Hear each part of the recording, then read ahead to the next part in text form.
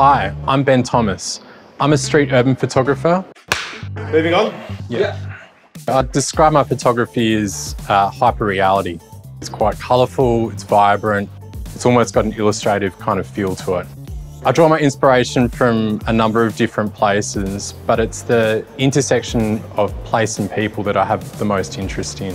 Whether that's interesting architecture, interesting cities, or indeed the people that are in those cities, it's the relationship between the two that I find most inspiring. The most memorable street location to shoot in would have to be New York City. There's just something amazing about the light there, the way that the light falls off the buildings, the way that people are lit on the street. It has to be one of my favourite locations to shoot. The places I'd like to visit next to shoot would have to be Miami, Cuba, and Tokyo.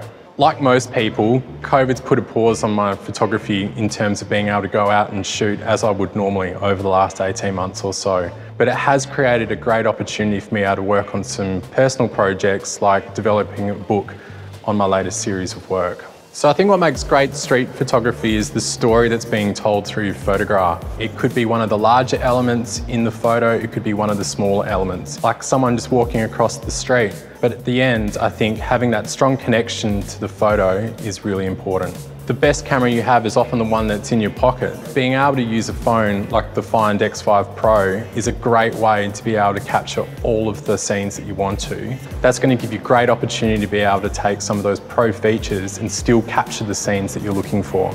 As far as improving your skills are concerned, that it's always going to come back to experimentation. The more situations that you can place yourself in, experiment with those in different situations, be it light conditions or physical locations. Over time, you're going to find that you improve on those. I think the difference in shooting with a phone like the Find X5 Pro and a higher end camera, the gap really is closing. So now there's a real opportunity. A number of high-end features now that you're able to access on the phone, such as live histograms, or complete shutter control. Those features that you're now able to access that really bring out the most professional images in your photography. My favourite thing about the Find X5 Pro would have to be the camera system. Being able to have access to that level of pro features wherever I am in my pocket is just fantastic.